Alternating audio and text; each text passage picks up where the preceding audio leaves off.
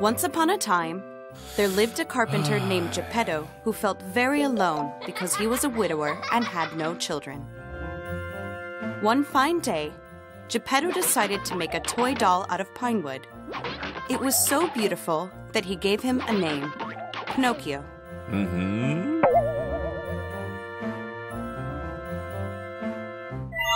While Geppetto slept that night, a blue fairy appeared. Knowing how much the old man wanted a son, the fairy granted him his deepest desire.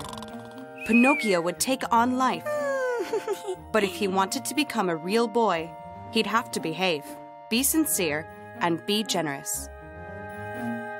Because Pinocchio was made of wood, he didn't have a conscience, and he needed a little bit of help to distinguish right from wrong. Luckily, he met a talking cricket that offered to lend him a hand. The next morning, Geppetto woke up to see that his doll was alive. He couldn't believe it.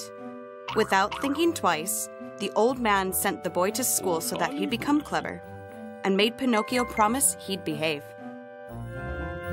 On the way to school, Pinocchio came across two other boys who were going to see a puppet show instead of going to class. Feeling curious, and ignoring the cricket's advice, he skipped class and went to see the show. When the puppeteer saw Pinocchio, he imagined how rich he could become by having a show whose star was a live puppet. He quickly captured Pinocchio and made the puppet work for him.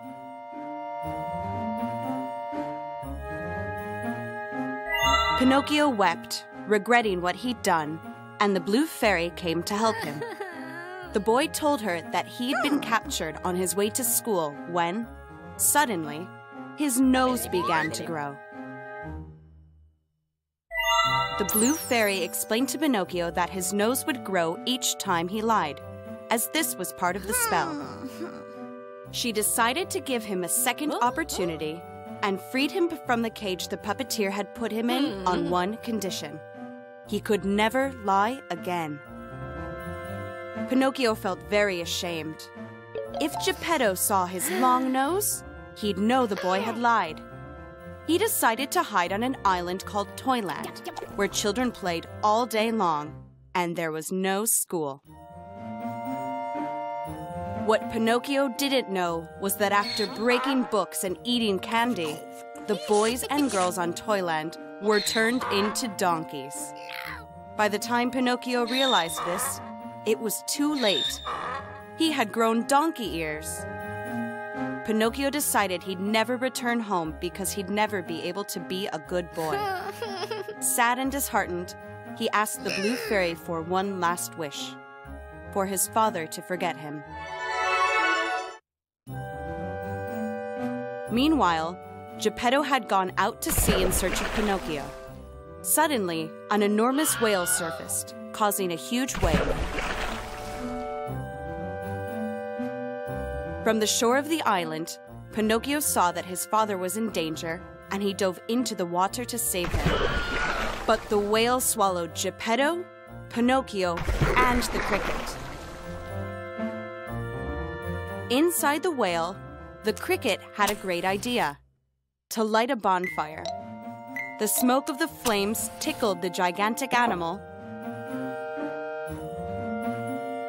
and it sneezed so hard that the trio was shot out of its mouth. Free at last. Pinocchio had saved both Geppetto and his cricket friend.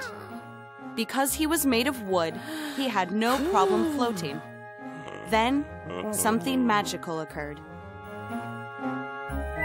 The blue fairy appeared to make good on her promise.